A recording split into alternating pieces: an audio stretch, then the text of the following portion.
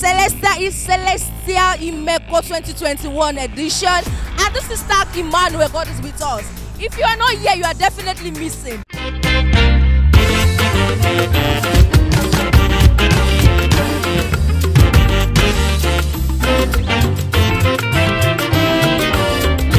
Being in Imeko 2021, how do you feel? What have you been seeing that is so different from the ones you've been seeing in the past years? Imeko doing this year is more better than last year.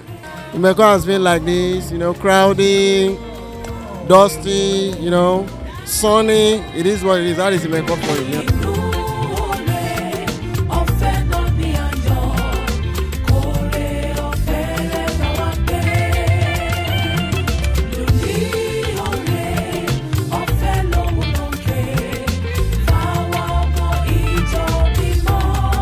I can see the work of God going on, moving on day by day, and everything is moving fine.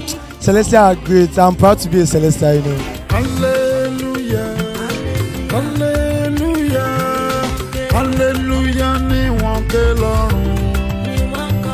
It's been fun, Sha, to meet people, to meet your old friends, your friends from Akure, from Kiniko, from Abeokuta. You understand? To meet new people, especially your fans. You understand? It has been fun, actually.